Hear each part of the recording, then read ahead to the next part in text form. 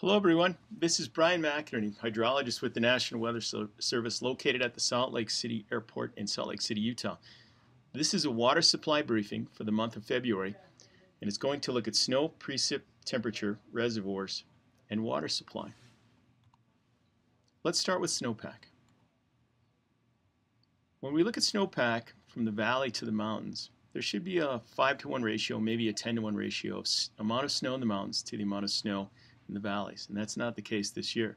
During the month of January, the Salt Lake City Airport had 190% of normal snowpack, while up in Lake Fork Mountains at 10,000, almost 11,000 feet, they only got 84% of normal. The point being is that we have a great deal of snow in the valleys, but really not so much compared to average in the mountains.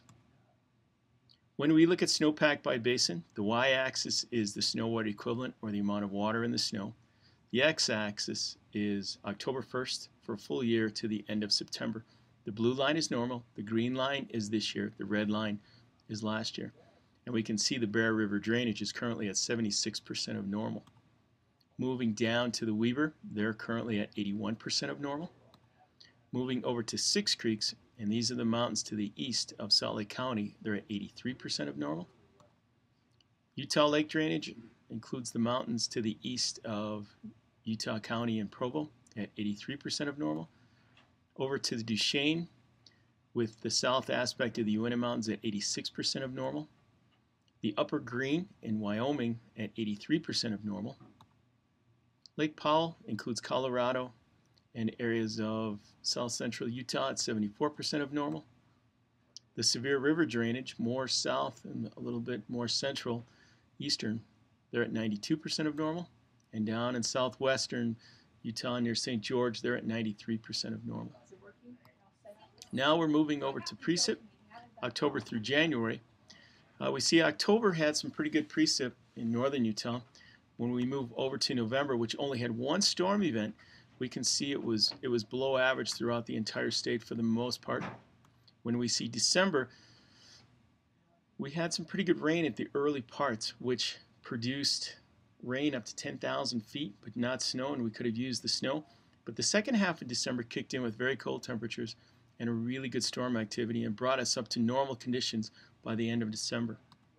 Moving on to January, January had one storm event and one storm event at the very end, so two total, but you needed a lot more in January. As a result, the snow numbers lagged. Now we look at temperature anomalies, and this is for the Salt Lake City Airport. And when we look at the temperatures, the blue lines up and down indicate anomalies. So for the first day of the month, we see it's about 7 degrees above normal. The second day is about 10 degrees above normal, and so on. When you average up the entire month for the Salt Lake City Airport, it was 2.3 degrees above average for the month of October. When we look at November, it's very warm with the exception of maybe 4 days, and that's right when that storm occurred, the only one for the month.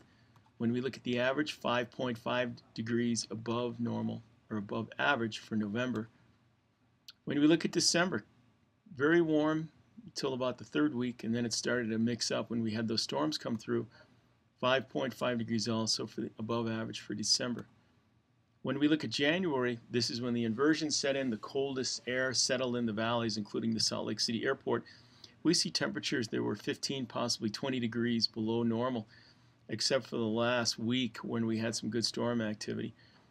But when we look at the average, 10 degrees below for January. Here's some interesting facts that we had posted on our website here at the National Weather Service. And you can see it was all about cold, and it was all about snow down in the valleys. Unfortunately, this didn't transcend up in the mountains where we really need it. Now let's take a look at reservoirs.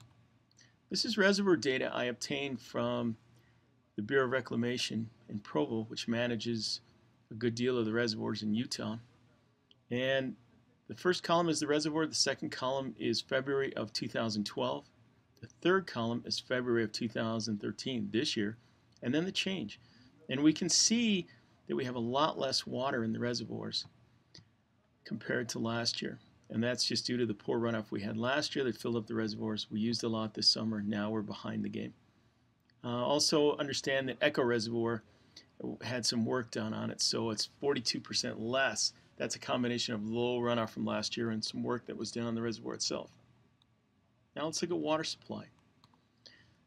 Here's the area that we're going to forecast for.